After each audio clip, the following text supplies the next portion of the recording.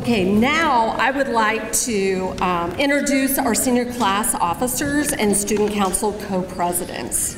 Senior class president, Abby Souder.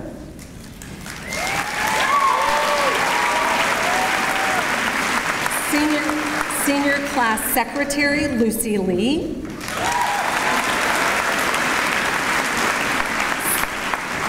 Senior class treasurer, Mary Bergwell.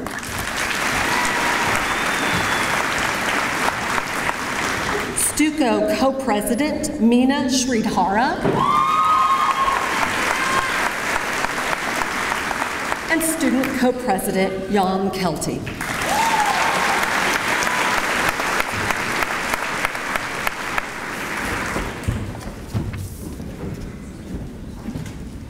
Freshman year began with a mixture of new feelings: anxiety, excitement, panic. The first day of school, we learned which side of the hallway to walk on, how to navigate the seeming maze of Blue Valley North, and most importantly, how to avoid the upperclassmen at all costs. Despite the distress of being new kids at a big new school, we cultivated new friendships, attended sporting events, though we were always told to move back, and slowly began to discover ourselves and, more importantly, our passions. As sophomores, we became accustomed to the routine of high school, and we began to broaden our worldviews through AP Euro and our Western Civilization courses. We were the last class to have skiles. We sat through hours of Chonko's monotone, and most notably, we ruined the 1984 simulation. We came together after the shooting of 2014 to attend the first 7 days walk and show our unity. After 2 years together at North, we were becoming a cohesive class. Junior year crept up on us too quickly, but we were just glad that we were no longer considered underclassmen. Many of us spent months buried under books, averaged 4 hours of sleep a night, and forgot that the world doesn't revolve around standardized testing and APUSH. 4 of our very talented ladies scored a 36 on the ACT, hashtag girl power, and our future Olympian, Sam DeSetti, qualified for the Olympic time trials for swimming in Omaha. We all worked extremely hard, overcame our greatest challenges, and finally began thinking about our futures with countless college visits and our junior conferences.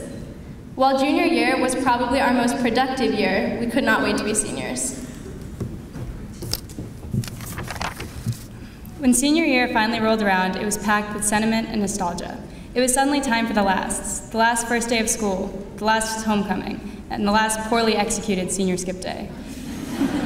While it was riddled with randomness, who could forget our earthquake in the middle of Kansas or school being canceled because it got kind of cold? It perfectly captured the quirks of our class. We had 4 winners of Assassins, we broke the scholarship record, and we threw arguably the coolest parking lot party North has ever seen.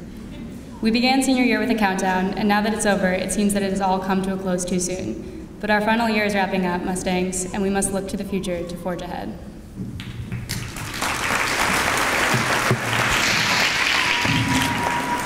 Now, with the experiences we have gained and the relationships we have made, we stand here today on the precipice of the future. We began high school as children, but we're leaving here as adults. We've completed a basic education that will serve as the platform we use to launch ourselves into our futures. Some of us will go on to college, others will go straight into the workforce, but each of us will travel our own path. No matter where we go or what we do, there are challenges ahead of us. What I'm asking of each of you and of myself is to meet those challenges straight on, with your head held high and your heart open wide. It's not enough to simply try to get by in life. That doesn't move the world forward. You must try to excel in everything you do and strive for excellence in every task, because that's what makes us Mustangs. We are artists, entrepreneurs, athletes, musicians, and nerds. We are passionate, creative, hardworking, and unrelenting.